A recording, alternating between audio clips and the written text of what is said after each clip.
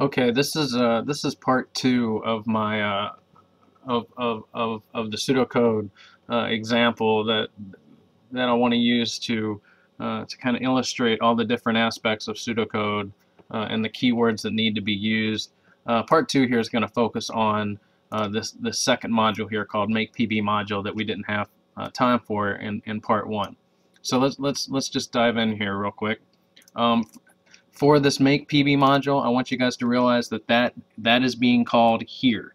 That is, you know, if the user's come in and has entered in yes for his PB choice, that he wants to learn how to make a peanut butter and jelly sandwich, that's going to call this MakePB module, okay? And this is a very specific pseudocode keyword that needs to be used, and it's called call. Right? So use call anytime you want to call another module, and then once this module is done running, remember that computers are sequential.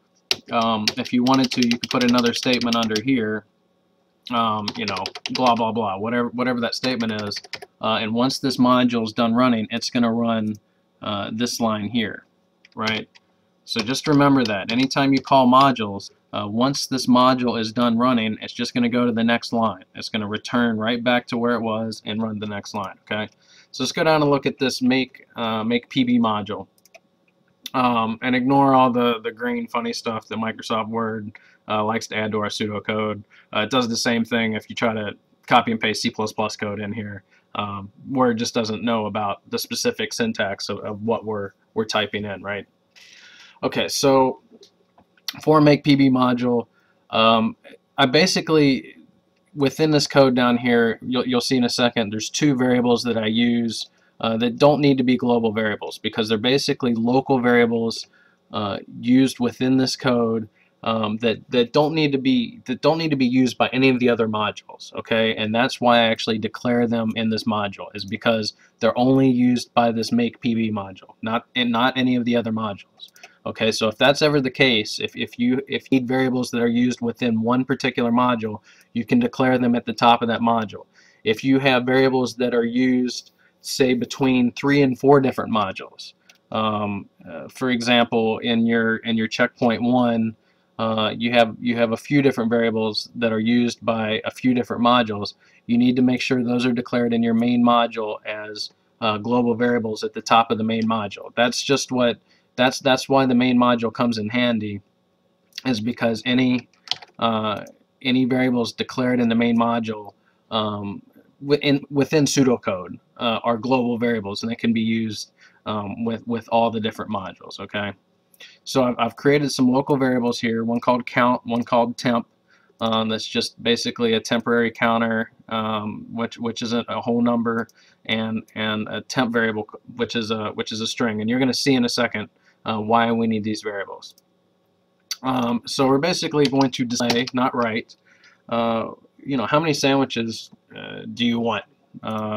Because the user of this program might want more than one sandwich. You know, he might be really hungry. So in case, so once we do that, he can actually enter in the number of sandwiches that he wants via this input statement, right? This input is a specific pseudocode command outlined in your reading, and it's going to take whatever the user enters into the keyboard and store it into this num sandwiches variable. Now, where does this num sandwiches variable come from? Well, if you scroll up and look in the main module, this is one of the global variables that all modules can use. So that's why it's not declared here. Okay, so we enter in the number of sandwiches that we want to make, and then we ask, do you want to add jelly on your sandwiches? Yes or no? And the user can then basically enter in yes or no, and that response is going to be stored in this variable called add jelly to sandwich, right? So now in memory, we know the number of sandwiches the user wants to create, and we know if the user wants to add jelly sandwich just by storing those responses in these variables. Okay, so now once we have these responses stored in the variables, now we're going to use what's called the iterative loop control structure, and that's using this keyword called for. And this keyword called for is a very specific pseudocode command that is also outlined in your reading. And what it does is it needs to take an integer. Okay, I don't think you definitely can't use a string here. You definitely need to use an integer. I don't believe a float will work here. Just because I'm the pseudo compiler, and I'm trying to think of all the C++, the basic compilers, the Java compilers. I'm trying to think if you can use a float within an iterative loop structure in those languages, and I don't believe you can. So make sure that if you use this for command, make this an integer, and what's important about this for command is you need to tell it what number to start with and then what number you want to end with. So we're going to go from 1 to whatever the number is that the user entered in for the number of sandwiches that they wanted to create here. So we're going to go 1 to, let's say the user entered in 3. We're going to go 1 to 3. Next is the step command, which is part of the for pseudocode command.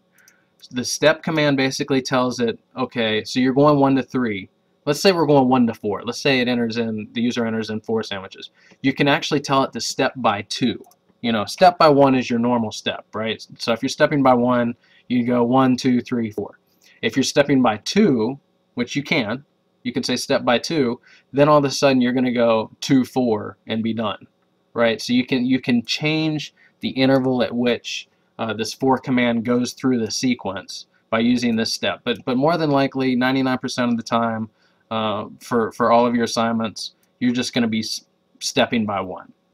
Okay, so just use step 1.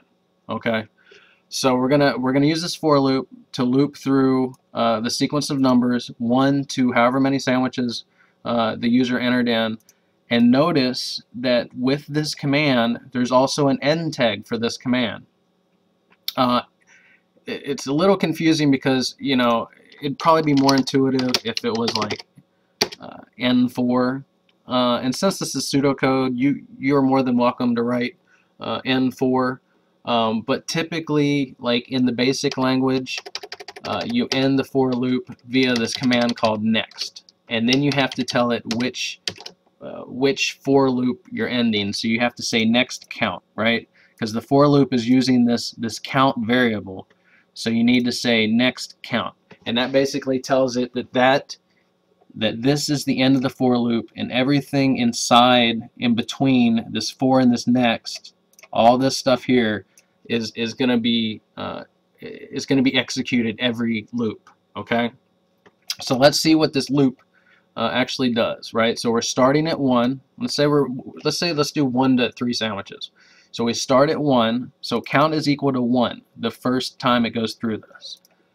When count's equal to 1, the first thing it's going to do, well, it's going to display, you know, put 2 pieces of bread on a plate, and then it's going to say, you know, hey, use a knife to spread the peanut butter. I like these descriptions. They're very descriptive and don't leave any ambiguity to the user. He knows exactly what he needs to do. And now here's an interesting part. I like what Aaron did here. Is he used this add jelly to sandwich within a conditional statement here, and he says if it's equal to yes, okay, then he adds an extra. Well, it says print here, but you know what? We can say display. Let's be very consistent.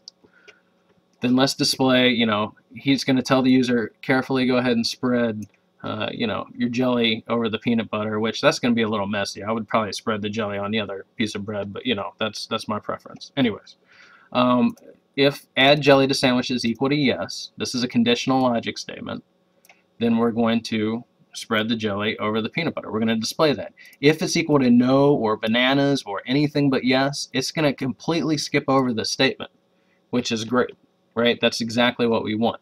And then once if statement's done here, remember computers are sequential, right? So it's either going to display this or not, depending on if this is true or false. If it's false, it's going to skip over it, and we're just going to execute these next 2 display statements. And then I like how he uses press enter to make the next sandwich. That's very old school, and I like the way he does that. So the user is told to press enter to make the next sandwich, and that works because we use this input keyword here, which, you know, this temp. The reason I call it temp is we don't care what the user enters in at this point. The only thing we care is that he hits enter. He can enter whatever the heck he wanted here. But the key here is that this algorithm is waiting for the enter key and before it loops back around to the next for loop, right? So when it loops back around to the next for loop after the enter key, count is now going to be equal to the number 2, right? Because this is the second loop, and we're going 1 to the number of sandwiches, which we're saying is 3. So the second loop count's going to be equal to 2. And so now when we get down here, we don't ever actually display the count number, which might be kind of cool. But if we were to say, yeah, so basically we're at count number 2, and then it's going to execute all these lines again, and then it's going to say next count, go back up here, it's going to set count equal to 3, right? And it's going to go through here a third time. Now on this final count equal to 3, when it goes up to next count, it's going to realize, okay, that's the last number in the sequence, and it's going to completely skip over all of these commands and finally hit the end module command, right?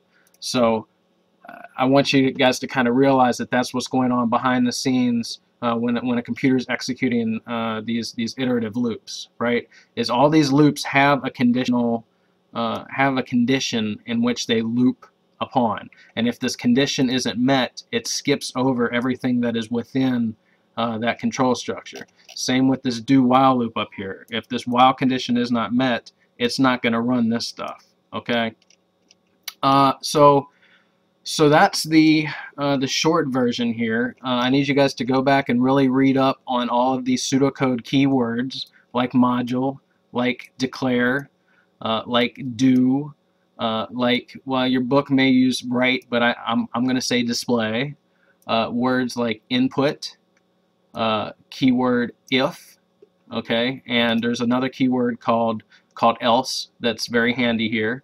And then make sure that you always use these end tags to denote the end of your if statement and the end of your modules. And also, anytime you use strings, make sure to use these quotation marks. Okay, this is all very specific because compilers are very specific, and you guys need to get used to this, because if you try to just kind of haphazardly throw together a program on a real compiler, you're not going to go anywhere. So I want you guys to get used to using these very specific pseudocode commands, and I'm going to kind of act as the compiler and give you guys feedback and let you know you've got a couple bugs in there. See if you can find them, okay? Or if you can't find them, I'm gonna help point out where they are. Okay, so that's basically the end of part 2. I hope that helped everybody. That was just a lot easier to kind of say all this and get this all out without typing it all up. And I also wanted to kind of put in a little advertisement for my tutorial videos for Checkpoint 1 of Week 3. I made several videos for what's required in Checkpoint 1 of Week 3, and that requires flowcharts, that requires the IPO chart, and that requires a test table.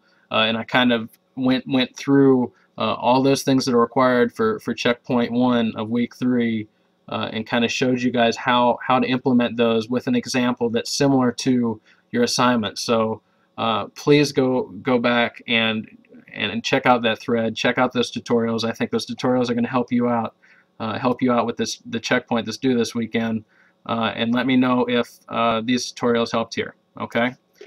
So I look forward to hearing from everyone, and let's have a great week. Thanks.